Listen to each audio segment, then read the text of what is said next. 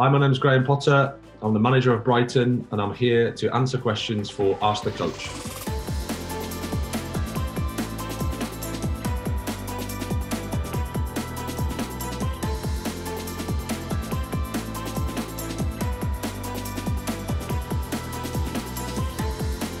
When I was at the university, at University of Hull, I was friends with Graham Jones. He was working with Roberto Martinez. So I was lucky enough to watch those guys work. And while they're at Swansea, I saw the start of the project that they had there in terms of the identity that they're trying to create and how they wanted to play football in the lower leagues, going about it a slightly different way.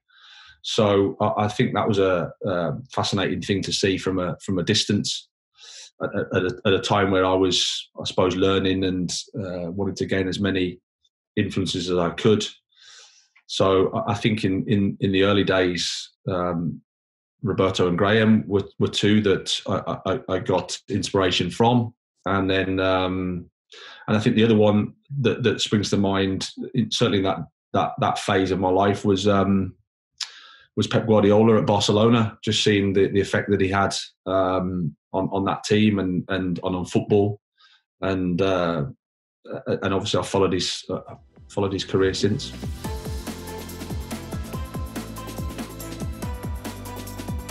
Well, firstly, I'll come in, consult with my assistant coaches, ask them what they've seen, ask them for their thoughts and their observations. Take a moment to reflect on those, and then to maybe discuss, okay, what's the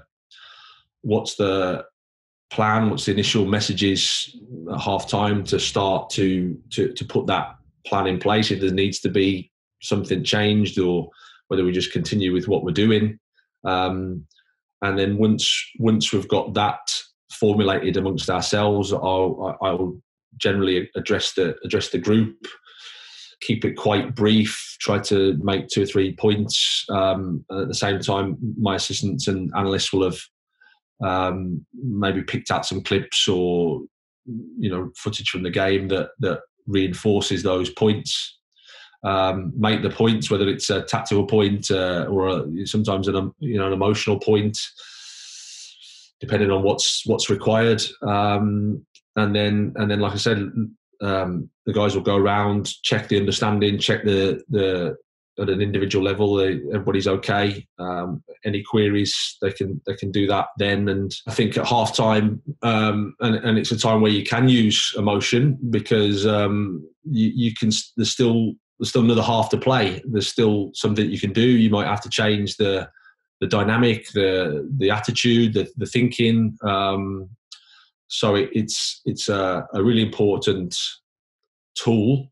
I suppose just by asking the question, there's a chance that you can be used the wrong way, and you can be too emotional and not thinking clearly, and the message gets diluted in an angry state or an emotional state.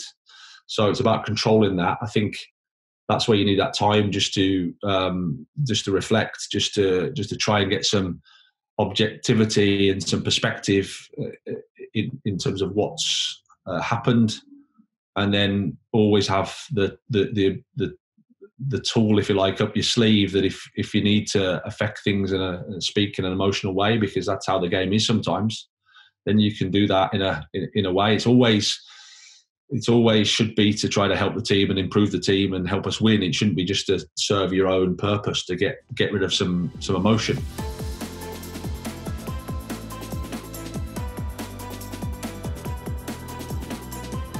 Well, I was there for 7 years, so you can imagine lots of wonderful memories. If I was going to pick any, I would say I had probably two real strong memories. One was the return match in Istanbul against Galatasaray in the Europa League.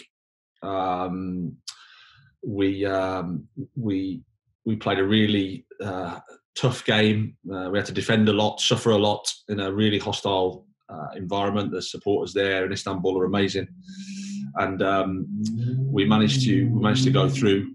beat Galatasaray over 2 games, and you can imagine the response for the home team was really, really aggressive. Their supporters were very very volatile in there, and they were quite quick at letting the team Galatasaray know that they were disappointed. But eventually, then they started to clap.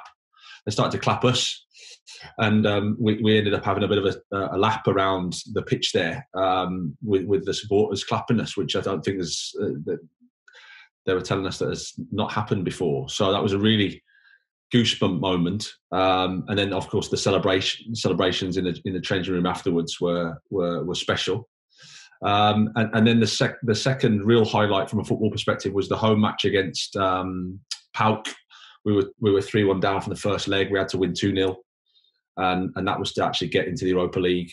So it was the final qualification match, and yeah, it was just a special night. We ended up winning 2-0. The atmosphere and in the ground and the feeling of what we'd achieved was amazing. So yeah, luckily enough, my eldest was on the pitch afterwards and did a lap of honour. It was just a nice moment, and felt really proud that you can be part of that experience, help the club,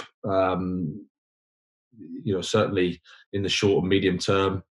And yeah, just that, probably those two are the main football memories. And then off the pitches, lots of friends and all that special memories that I have. I would say that the tactical differences from Sweden to the UK. Well, we went from Allsvenskan to the Championship. So the Championship itself is such a tough league. The amount of games you play, you go from playing 30 in Allsvenskan to, I think, 46 in the Championship. So just the intensity of the competition is the real big difference. Tactically, the ball goes in the box, I think, a lot more in England. It's probably a bit more direct, a bit more physical. And in Sweden, because of also the nature of the 4G pitches, sometimes the game is a bit more tactical and technical. But I would say more so the physical element in the UK and the amount of games and the fact that the crowd is so much in the game means that's the big difference. To see the full Q&A and for more exclusive content from top-level professional and academy coaches, subscribe to the Coach's Voice Academy at academy.coachesvoice.com.